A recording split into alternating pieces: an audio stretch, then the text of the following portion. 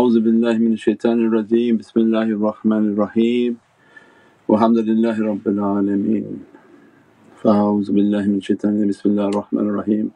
Ati'ullah ati'ur Rasul ulil amri minkum. And always a reminder for myself, Ana abdukal ajis da'ifo miskeen zalim jahan, but for the grace of Allah that we are still in existence.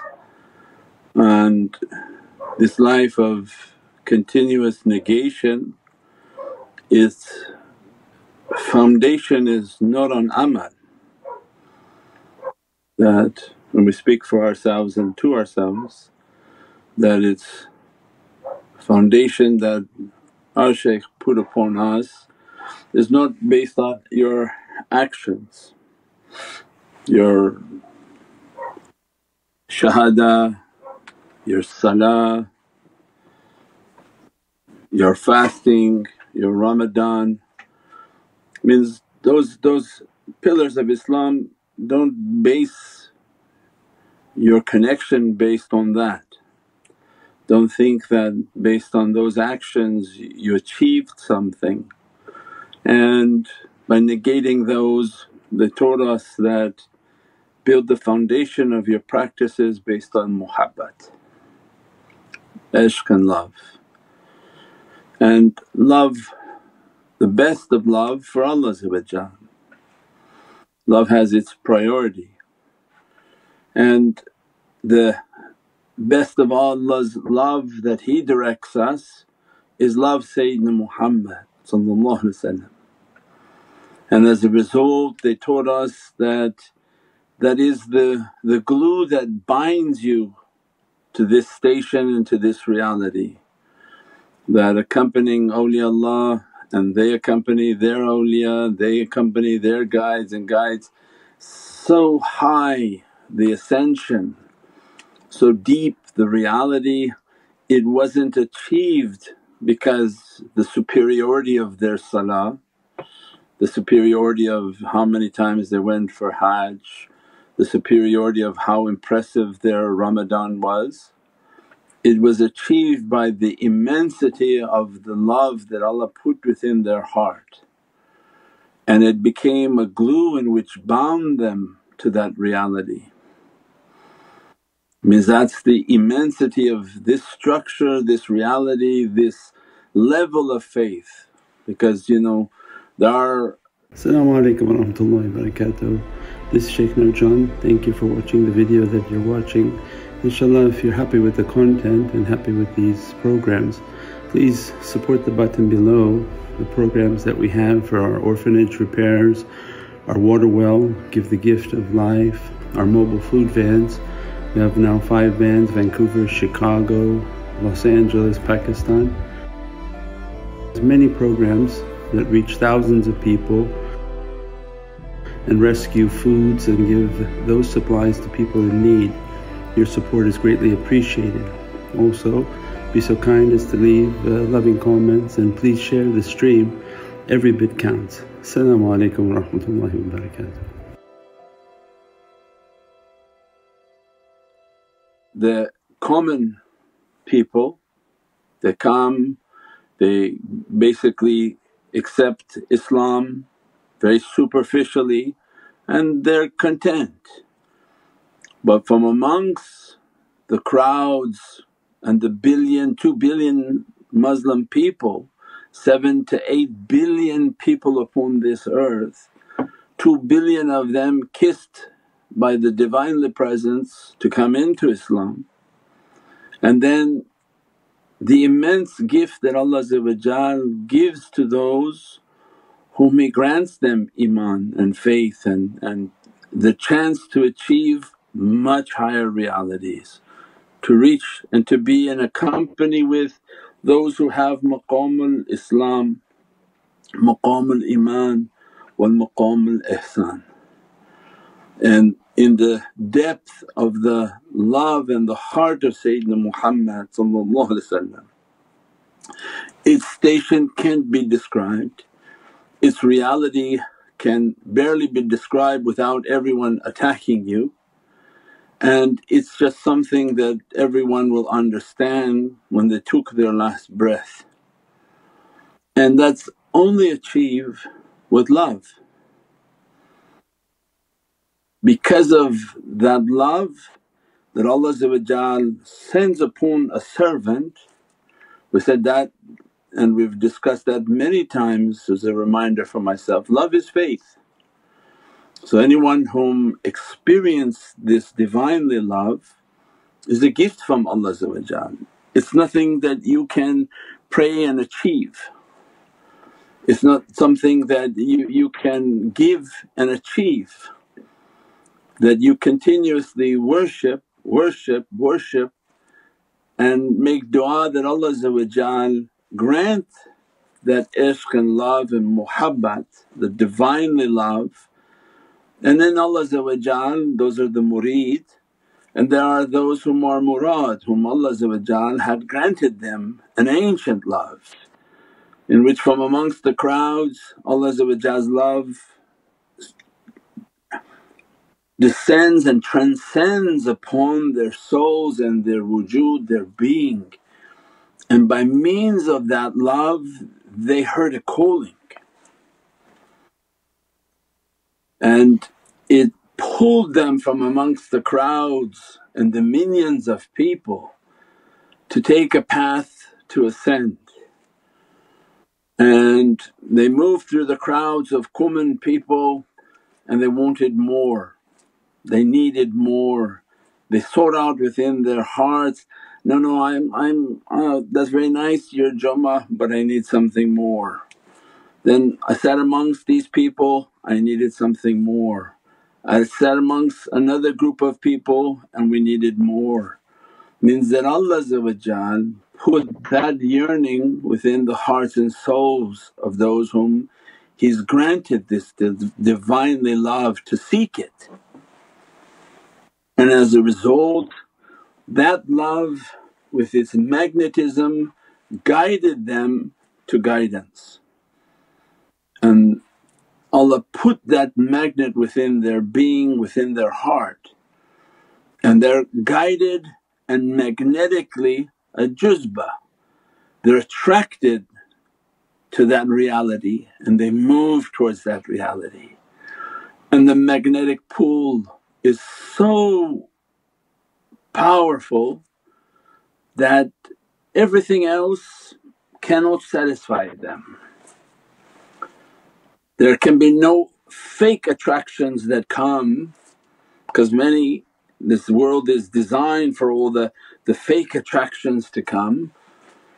But the magnetic pull when Allah is calling the servant is so strong to come, it breaks through.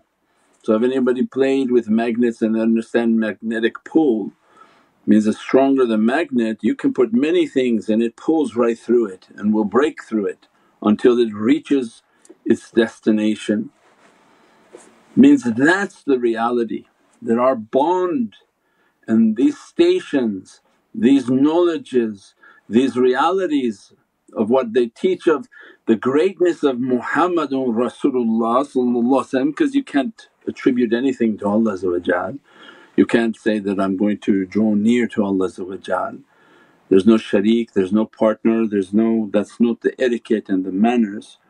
But what Allah bestowed of His gifts and His treasures wanting to be known, He put those into Muhammadun Rasulallah. And when they've been kissed by the Divine, blessed by the Divine, it's that love that Allah puts within you that draws you to move towards Muhammadun Rasulullah. Allah gave some a stronger love and they keep pushing deeper, gave yet again stronger love and they kept pushing deeper. And Mawlana Shaykh would say that, pray for love, that, Ya Rabbi grant me ishq muhabbat in my heart for those whom you love, and protect my heart from those whom you don't love. That It was a way of teaching us that keep asking Allah to keep that magnet strong,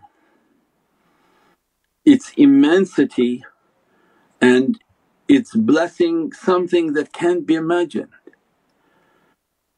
Because of the knowledges that we teach and the depth of those knowledges, people wonder, how can I achieve those?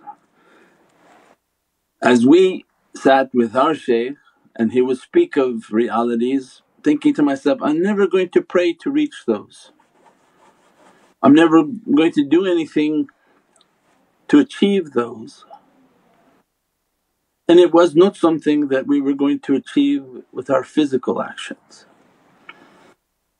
And its achievement was only through ishq and muhabbat.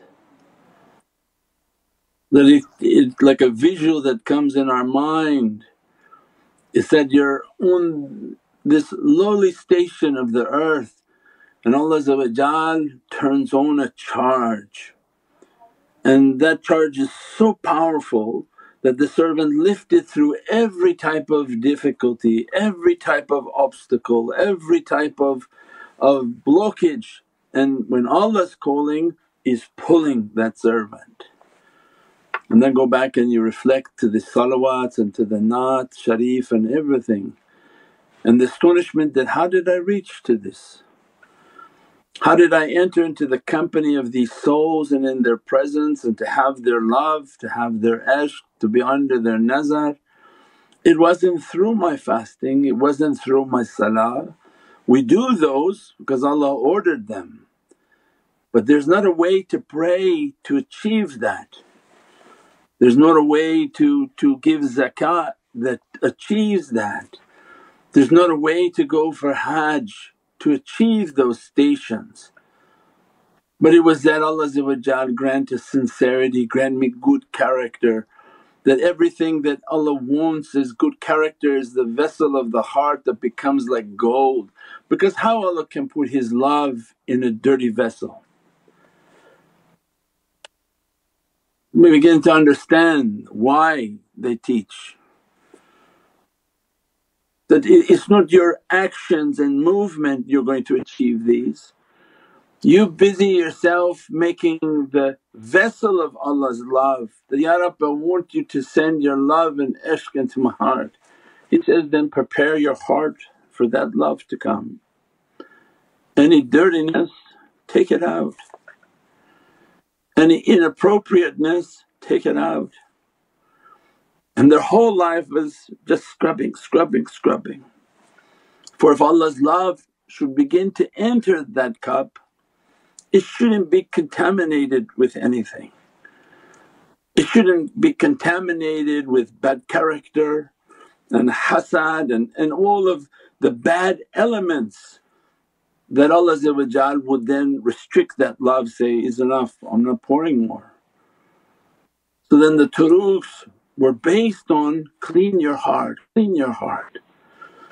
Do your zikr, look to your character, take an accounting of yourself. Pray that Allah take away the hypocrisy, the bad character, that take away my anger, take away my bad character, in which my heart becomes a pure vehicle and vessel for Allah's Divinely love. Or if Allah should begin to pour that love, the stations and proximities that are achieved can never be understood. It's by means of that love we draw near to all of these holy souls, because Allah gave a heart to receive those realities. So they understood then the immense secret that when you have that type of heart, that Allah will pour that ishq, then love whom He loves. So we come into these beatific nights, say, Ya Rabbi, for the immense love of Sayyidatina Fatima Zahra salam and the immense realities that her holy soul represents, pour that love within our heart. And by means of Allah pouring that love, you draw near to them. The audience of salawat and nasheed is presented to their holy presence. We've described before like birds of paradise. Every group has an audience to come and recite their 5-minute, 10-minute audience that, Ya Rabbi allow us that our souls in their reality to be presented to her holy presence. And as you're celebrating her birth, allow us to come and enter into that celebration and give our praisings and give our gratitude, Ya Rabbi, that what kind of nation that you made for us, that its king is Sayyidina Muhammad and all these holy souls are his holy family, all these holy souls are his holy companions, the envy of all creation and all nations, and everything Allah has created envies the nation of Sayyidina Muhammad. From the beginning of time to the last of days, grant us an audience to come and to praise her holy presence, her holy birth, that for if her nazar should come upon us and dress us, bless us, grant us from the bounty of her akhirah and the blessings of her dunya to take away difficulties of dunya. It's something that can be imagined, but it's only granted through love. It's not a mental debate, who is this, who's that, who's important, who's not important. All that Allah wanted was make your heart to be clean. And as the heart is clean, it goes around asking Allah, Ya Rabbi, pour love into it. Pour into it the love of Sayyidina Muhammad, pour into it the love of the holy companions and Ahlul Bayt, pour into it the love of awliyaullah fis samai wa fil ard. Means everything dear to you, Ya Rabbi, that pour that love into it by means of Allah pouring that ishq and love, they draw near into those realities. Because the hadith of Prophet, you be with whom you love. So what did you prepare for the Day of Judgment? And the Bedouin asked the Prophet that, when is the Day of Judgment? When are all these things and teachings of calamities that you're teaching, when is this Day of Judgment? Interrupted the Jummah of Prophet until finally Sayyidina Muhammad got isharat and gave an answer that, what have you prepared for judgment? And they said, nothing but the love of Allah and Sayyidina Muhammad, Sayyidina Abu Bakr as-Siddiq, Sayyidina Umar and the holy companions. And Prophet replied, you will be with whom you love. Because this was a gift to the nation. The one asking was sent to ask so that it would be revealed the depth of the realities of this nation in what they could achieve. Its only way would be through ishq and muhabbat. There's no action that people can do to achieve these realities that awliyaullah teach and they talk about, but it's through love. Love is free. There's many things that we do to show our love, but love doesn't cost anything. Means when we understand the subtlety of the way, it's based on love.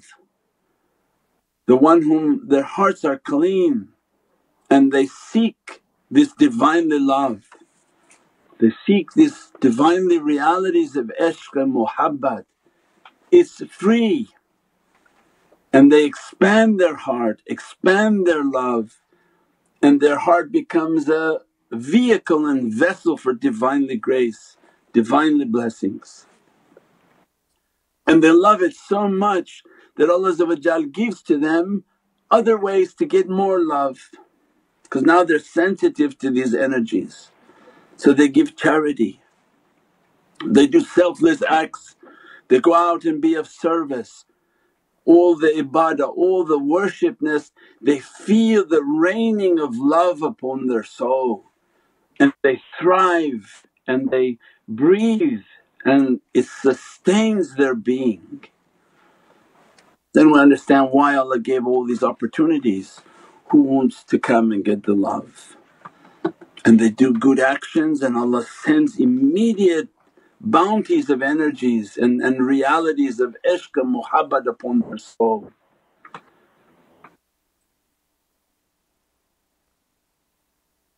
Something free and so easy to achieve, at least we think, is to open the heart and ask Allah, fill me with good character and your Divinely love.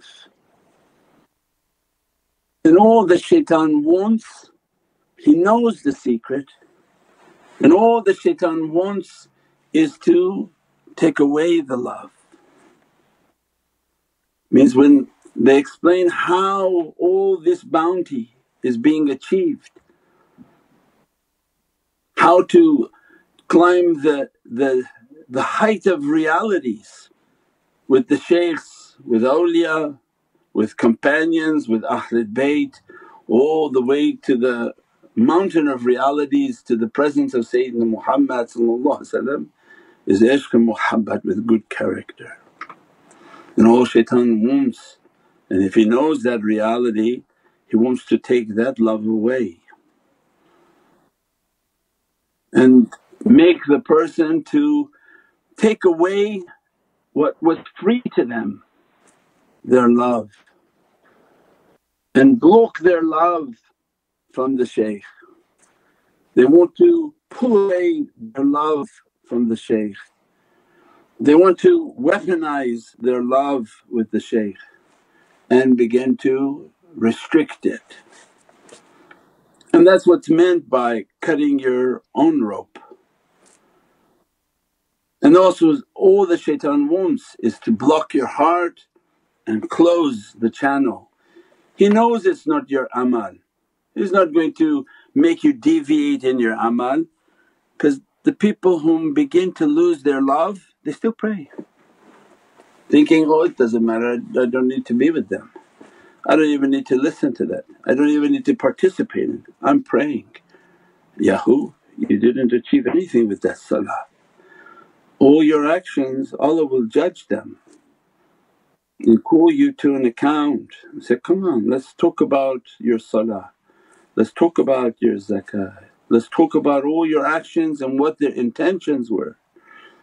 But the depth and the height of this mountain and these realities was only ishq and muhabbat. And when shaitan can fool the servant to restrict their love, block their love as if they are free falling from that reality, something that was so free and easily given.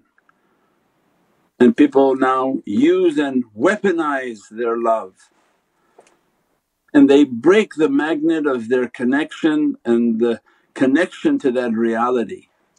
And if it's broken, very difficult to repair.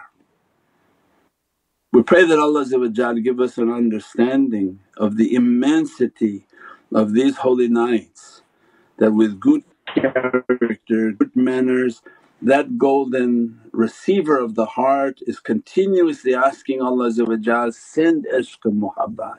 Based on that ishq and muhabbat, every blessing coming, every feeling coming, every divine grace and presence, they move with the speed of love into their presence. These associations begin, they're the first in line to receive that ishq and love that Allah's sending on these holy nights.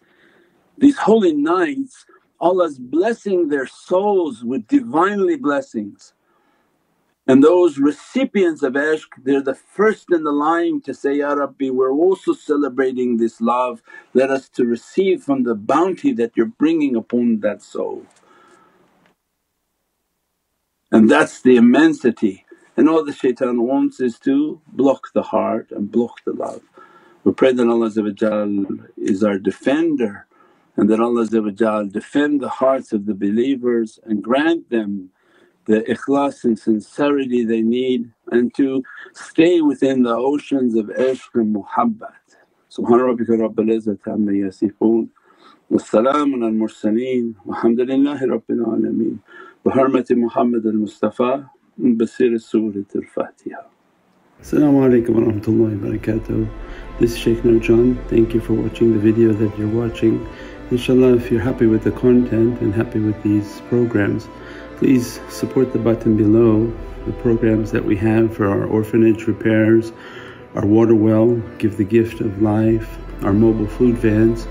We have now 5 vans: Vancouver, Chicago, Los Angeles, Pakistan. There's many programs that reach thousands of people and rescue foods and give those supplies to people in need. Your support is greatly appreciated. Also, be so kind as to leave loving comments, and please share the stream. Every bit counts. As-salamu alaykum wa rahmatullahi wa barakatuh.